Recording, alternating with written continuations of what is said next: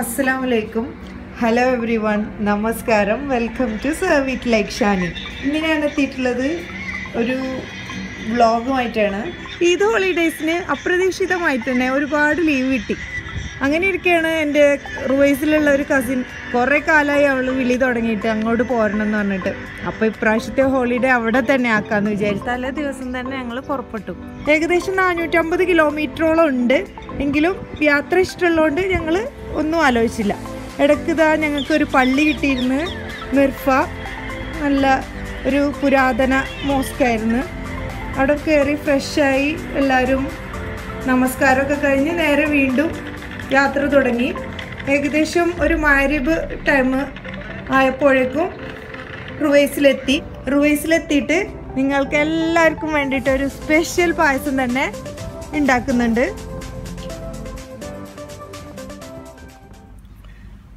അപ്പോൾ ഇന്നത്തെ പെരുന്നാൾ പായസത്തിൻ്റെ ഇൻഗ്രീഡിയൻസ് ആദ്യമായിട്ട് വേണ്ടത് ജീരകശാല അരിയാണ്. ജീരകശാല അരി തന്നെ വേണം. കുറുവ അരി അല്ലെങ്കിൽ ജീരകശാല റൈസ് എന്ന് പറഞ്ഞാൽ സൂപ്പർ മാർക്കറ്റിൽ അവൈലബിൾ ആണ്. നമ്മൾ നെയ്ച്ചോറൊക്കെ വെക്കുന്ന ആ റൈസ് അത് 1 ഗ്ലാസ് എടുത്തിട്ടുണ്ട്. ഇതാ ഇതുപോലെ 1 ഗ്ലാസ്. ഈ 1 ഗ്ലാസ് അരിക്ക് ഈ ഗ്ലാസ്സിൽ തന്നെ 8 ഗ്ലാസ്സാണ് പാല് വേണ്ടത്. ഫ്രഷ് മിൽക്കും യൂസ് ചെയ്യാം, ലോങ് ലൈഫും യൂസ് ചെയ്യാം, ഏതായാലും കുഴപ്പമില്ല. 8 ഗ്ലാസ്സാണ് പാല് വേണ്ടത്. 1 ഗ്ലാസ് വെള്ളം. 1 ഗ്ലാസ് അരിക്ക് 8 ഗ്ലാസ് പാല്, 1 ഗ്ലാസ് വെള്ളം. പിന്നെ ഈ അതേ ഗ്ലാസ്സിൽ തന്നെ 1 ഗ്ലാസ് പഞ്ചസാര. പിന്നെ വേണ്ടത് ഒരു അത്യാവശ്യം വലിയ ക്യാരറ്റ്, 1 മതി. പിന്നെ വേണ്ടത് നട്ട്സ്, കിസ്മിസ്. പിന്നെ ഒരു 4 ഏലക്കായ, കൂടണ്ട, ഒരു 4 ഏലക്കായ. പിന്നെ വേണ്ടത് ഗീ ആണ്. ഇതൊക്കെ വറുത്തെടുക്കാൻ വേണ്ട ഒരു ഗീ, 1 ടേബിൾ സ്പൂൺ ഗീ, ഒരേ 1 ടേബിൾ സ്പൂൺ മതി. ഇനി നമുക്ക് നോക്കാം എങ്ങനെയാണ് പ്രിപ്പറേഷൻ. ആയിട്ട് കുക്കർ എടുത്ത് കുക്കറിലാണ് നമ്മളിന്ന് പായസം വെക്കാൻ പോകുന്നത്. ആ 1 ഗ്ലാസ് അരി നന്നായിട്ട് വാഷ് ചെയ്തിട്ട് നമ്മൾ കുക്കറിലോട്ട് ഒഴിച്ചു വെക്കുക.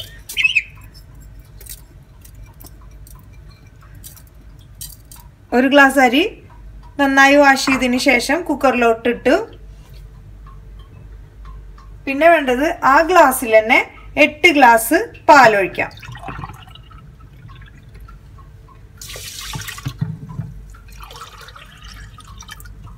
എട്ട് ഗ്ലാസ് പാലൊഴിച്ച് അതിനുശേഷം ആ ഗ്ലാസ്സിൽ തന്നെ 1 ഗ്ലാസ് വെള്ളം.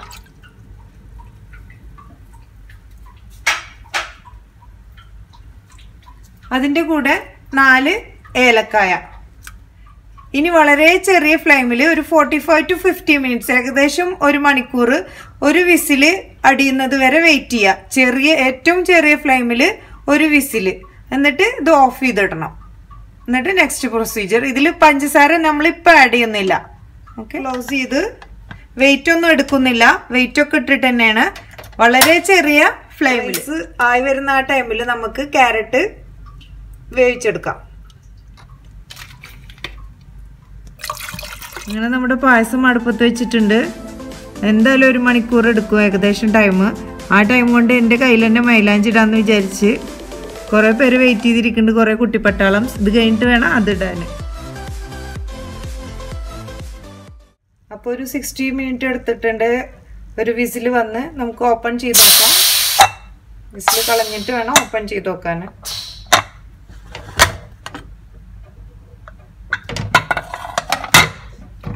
നന്നായി വെന്ത് ഉടഞ്ഞിട്ടുണ്ട്, നന്നായിട്ട് വെന്തിട്ടുണ്ട്. ഇങ്ങനെ വേണം. റൈസ് നന്നായി വെന്തിട്ടുണ്ടാവണം, അല്ലെങ്കിൽ നമ്മൾ പായസം കുടിക്കുമ്പോൾ ആ ഒരു ഒരു വേവാത്തതിൻ്റെ ഒരു ഡിസ്റ്റർബൻസ് വരും. നന്നായി വെന്തിട്ടുണ്ട്, കണ്ടില്ല, നന്നായി വെന്തിട്ടുണ്ട്. ഇനി നമുക്ക് ഷുഗർ ആഡ് ചെയ്ത് കൊടുക്കാം.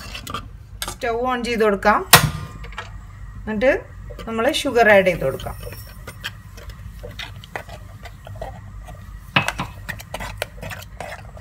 ഷുഗർ ആഡ് ചെയ്തതിന് ശേഷം നന്നായിട്ടൊന്ന് മിക്സ് ചെയ്ത് കൊടുത്തതിന് ശേഷം നമുക്ക് ക്യാരറ്റ് നമ്മൾ ഓൾറെഡി ബോയിൽ ചെയ്യാൻ വെച്ചിരുന്ന് അത് ആയിട്ടുണ്ട്, അതൊന്ന് ഗ്രൈൻഡ് ചെയ്തെടുക്കാം. ക്യാരറ്റ് നന്നായി ഗ്രൈൻഡ് ചെയ്ത് വന്നിട്ടുണ്ട്. അത് നമുക്ക് ഇതിലോട്ട് ആഡ് ചെയ്ത് കൊടുക്കാം.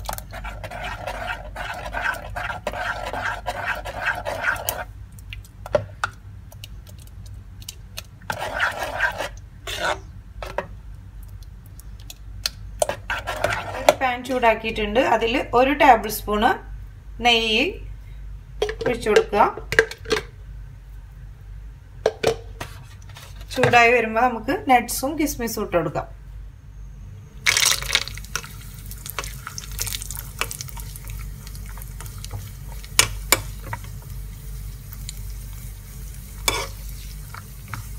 കിസ്മിസ് ഇട്ട് കൊടുത്ത് ഓഫ് ചെയ്യാം.